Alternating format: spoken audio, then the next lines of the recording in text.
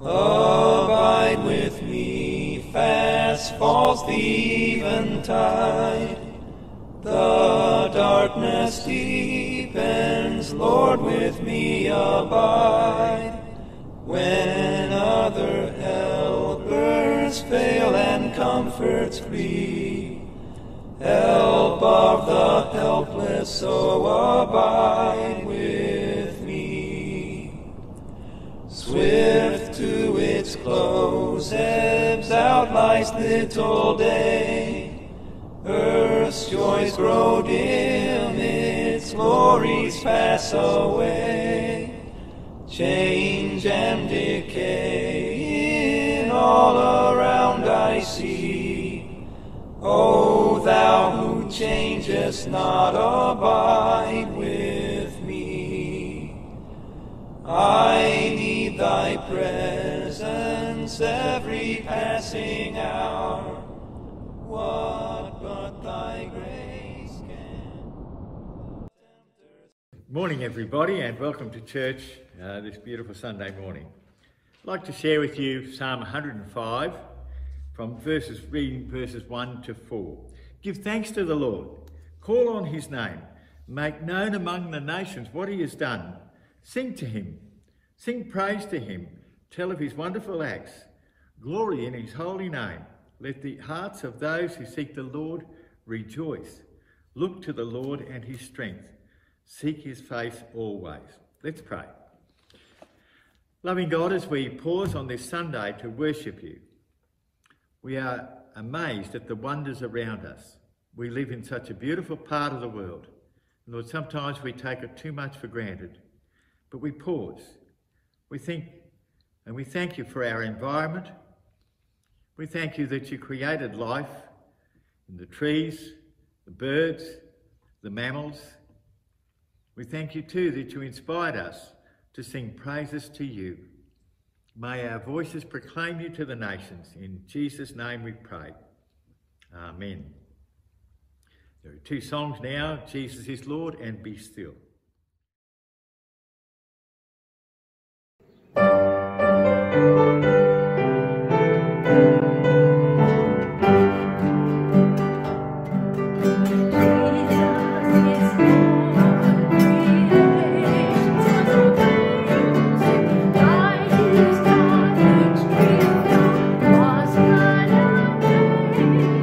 Jesus is Lord, the you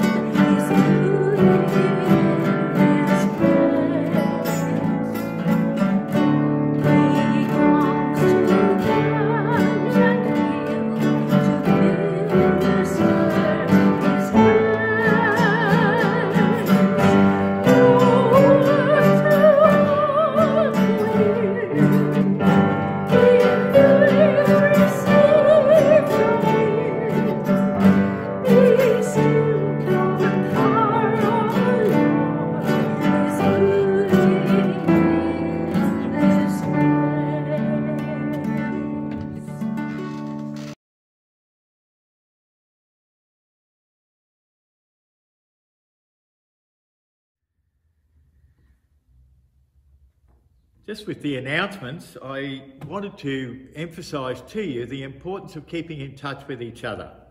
I'm excited to hear that many of you are. And often I hear someone saying, oh, somebody rang me up or visited just to see how we're going. But please keep each other in mind, keep in touch and encourage and support each other.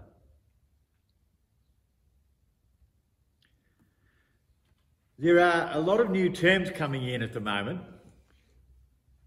And as we come to prayer, I just want to think about the term social distance. And we think of that as something new, say your social distance.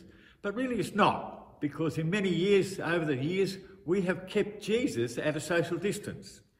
And I thought about that. I thought, well, that's what we do is sometimes we admire Jesus, we do things for Jesus, but often we find ourselves not willing to get too close, because we don't know how that will influence us. And so as we come to our prayers of confession, sometimes we think our prayers of confession should involve things we've done that are terrible, but sometimes our prayers are just not trusting Jesus enough and keeping him at that distance. So let's pray. Loving God, as we come to pray, we acknowledge that quite often we are frightened to come too close to you. Just as many in the scriptures were frightened of being too closely in communication with God and with Jesus, we find ourselves distancing ourselves from you. We're sometimes frightened that it means we may have to give up something. We sometimes feel too that we trust more in our own strength. So Lord, we ask this morning that we would take away the things that make us fearful of you, fearful to draw close to you, that you would encourage us to come near, to know you better, and to grow in you, that we might not be fearful, but have courage, the courage that comes from knowing you and being inspired by you. So speak to us, Lord, through your Spirit, and when you do speak, may we not distance ourselves from you. We pray this in Jesus' name, who taught us to pray together, saying, Our Father, who art in heaven, hallowed be thy name. Thy kingdom come, thy will be done on earth as it is in heaven. Give us this day our daily bread, and forgive us our trespasses, as we forgive those who trespass against us. And lead us not into temptation, but deliver us from evil. For thine is the kingdom, the power and the glory, forever and ever. Amen. Our reading this morning is from Romans chapter 10, verses 5 to 15. And Paul is writing to the Romans and he says this: Moses describes it in this way the righteousness that is by the law. The man who does these things will live by them. But the righteousness that is by faith says, do not say in your heart, who will ascend to heaven, that is to bring Christ down, or who will descend into the deep, that is to bring Christ up from the dead. But what does it say? The word is near you, it is in your mouth and in your heart. That is the word of faith we are proclaiming, that you confess with your mouth Jesus is Lord and believe it in your heart, that God raised him from the dead. You will be saved. For it is with your heart that you believe and are justified, and it is with your mouth that you confess and are saved. As the scripture says, anyone who trusts in him will never be put to shame. For there is no difference between Jew and Gentile. The same Lord is Lord of all and richly blesses all who call on him. For everyone who calls on the name of the Lord will be saved. How then can they call on the one they have not believed in? And how can they believe in the one whom they have not heard? And how can they hear without anyone preaching to them? And how can they preach unless they are sent? As it is written, how beautiful are the feet of those who bring good news. This is the word of the Lord. Thanks be to God. This last 12 months has been quite significant, to say the least. We've had bushfires, we've had talk about global warming, we've had the coronavirus, and lo and behold, when we think all that's gone, all of a sudden we find people are demonstrating and going into demonstrations about in the Black Lives Matter movement. And while I support people's rights to protest if they feel that they are aggrieved in some way, what disturbs me is that the protests themselves can change when the victim becomes a martyr. George Floyd was not a hero, he was a victim. And sometimes when we make our victims into a martyr, we start to lose essence of what we're on about. When justice becomes revenge. And sometimes I think people believe in justice, but justice becomes something where no matter what happens, they want revenge because people will never be satisfied. And when protesting becomes rioting and looting, when those things happen, I think we've lost the original intent of what we're on about and what the original protest was meant to be. And that's not anything new. There's a cycle called the monastic cycle, and what it talks about is that in the 5th century, way back in the 5th century AD, Saint Benedict decided to set up monasteries as places of refuge for people who were in trouble, but also places for people to go and pray and be near God. Places also that were self-supporting. And the whole concept caught on, and people were very diligent about what they did and how they went about their work. And they were well liked and favoured in the community, so much so that they grew to a position of favour. But over the 600 years, what happened? They moved away from their original intent of serving the poor and coming to God closer, that they became a self-indulgent group of people. They had lost that original intent of what they were on about. And sometimes we can start out with good intent, but somewhere along the way we lose the plot. It's interesting that that monastic cycle isn't limited just to Benedictine houses. It seems that every time a person starts off with a good intent and finds they get favour, there's a danger in them becoming self-indulgent. If you look through the book of Kings, the 2 books of Kings, you'll find many of the kings went that way. They started out with good intent, and all of a sudden that changed. So what's this got to do with the Romans reading anyway? Well, the Jews that Paul is addressing, the Jews had changed. The Jews had changed the gospel message because the message of love had become one of regulations. The message of grace had become one of works. The message of them being a chosen and a favoured people had become one of the Jews becoming arrogant. And it seems that these people who were priests and Pharisees had changed from being people who led people in faith to becoming power brokers. And so Romans is the gospel message, or Paul's gospel message, that says it's not about works. It's not about what you do. People have lost the intent of what they started out to be, and it's become something of grace and faith. That's what it should be, not works. Some see this when Jesus came, that he came with a new message, a message of love and a message of grace, which a lot of people think is different to the God of the Old Testament. And so we have this God of wrath in the Old Testament and this God of love in the New Testament. And we talk about it as if it's something that there's two types of God. But that's not true. If you look at it, you find God is both a God of wrath and a God of love. Both a God of wrath and a God of love. He is both Yahweh and Abba.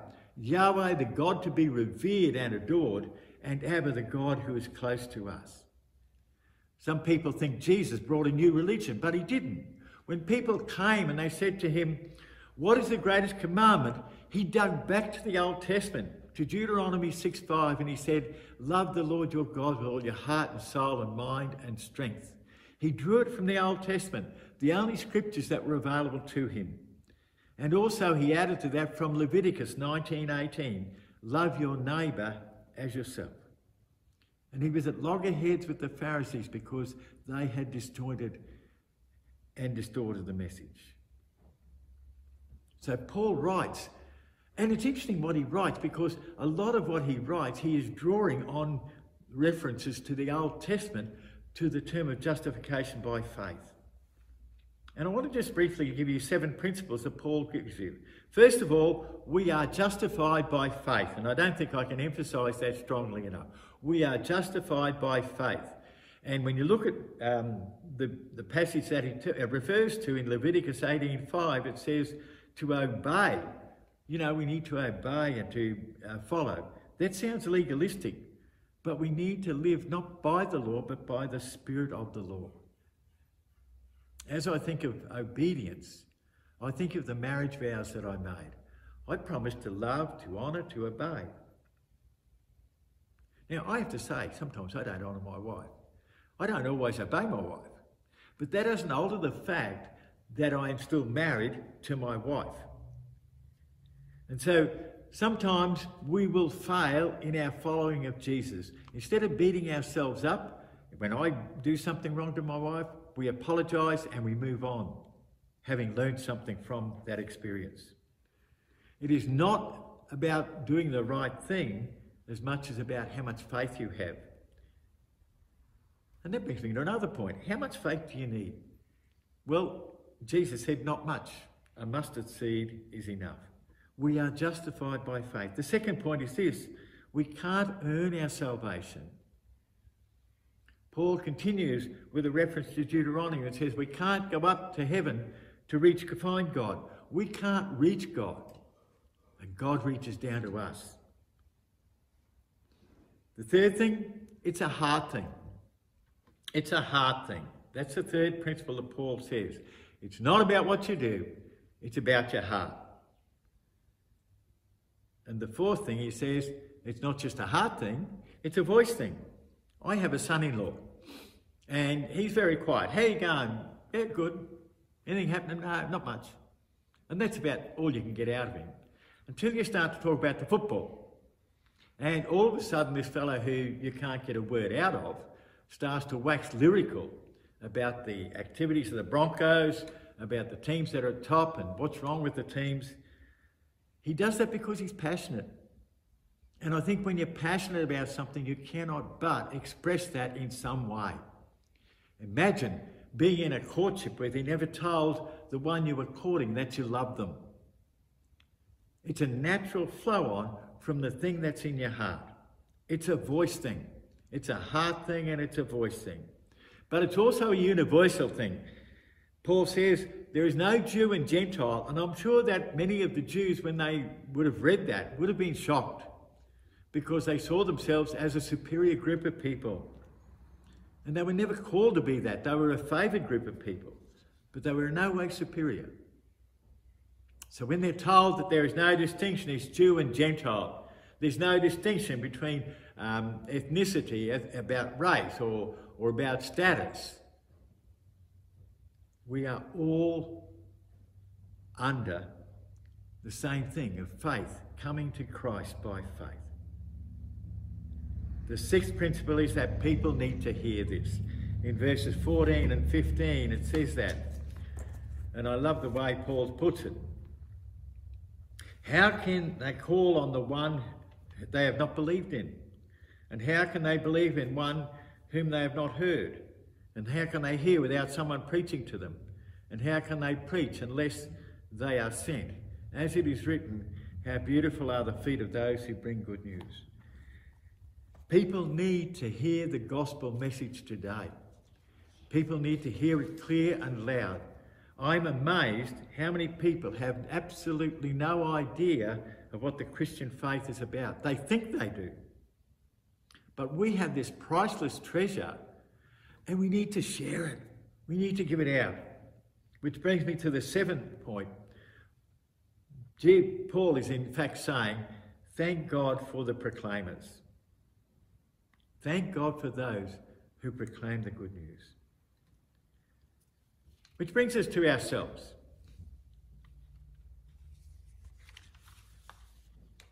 Are you on task? And we need to assess ourselves every now and then. Am I doing what Christ desires of me?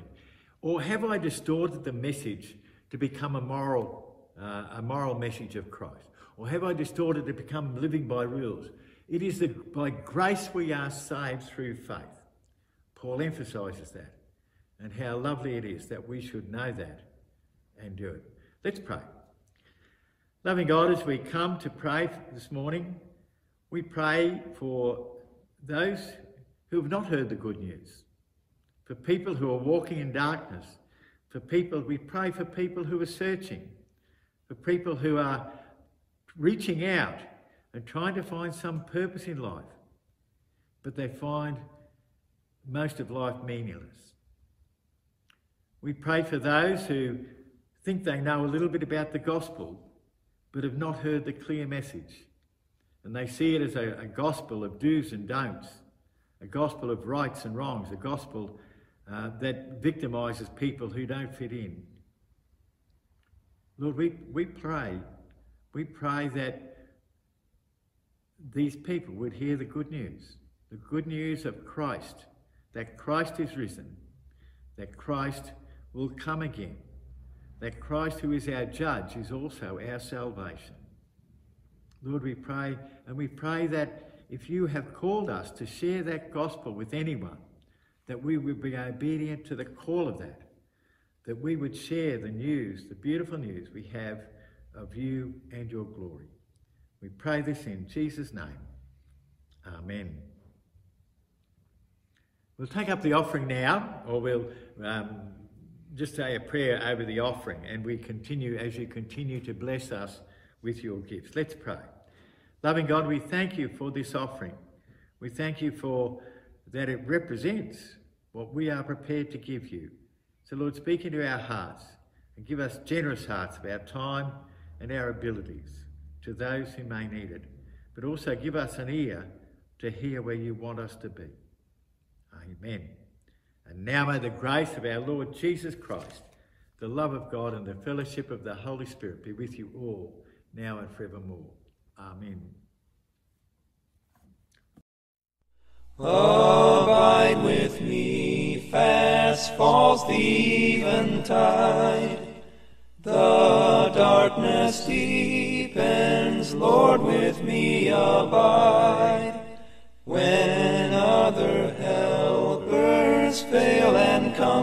deserts flee.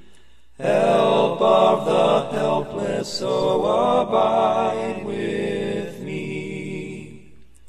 Swift to its close ebbs out life's little day. Earth's joys grow dim, its glories pass away. Change and decay in all around I see. O thou who changest not, abide with me. I need thy presence every passing hour. What but thy grace can foil the tempter's power? Who like thyself my guide and stay can be?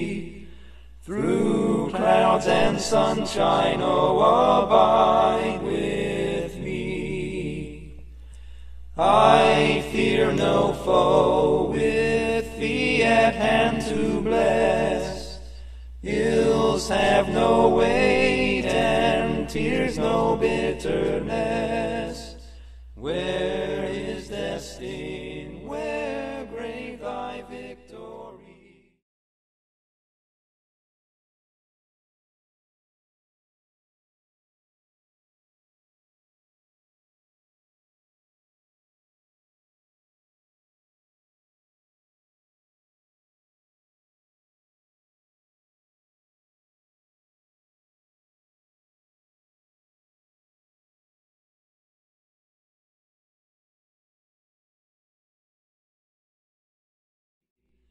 I triumph still if thou abide with me. Hold thou thy cross before my closing eyes. Shine through the gloom and point me to the skies. Heaven's morning breaks and earth's faint shadows flee. In life, in death, O Lord, abide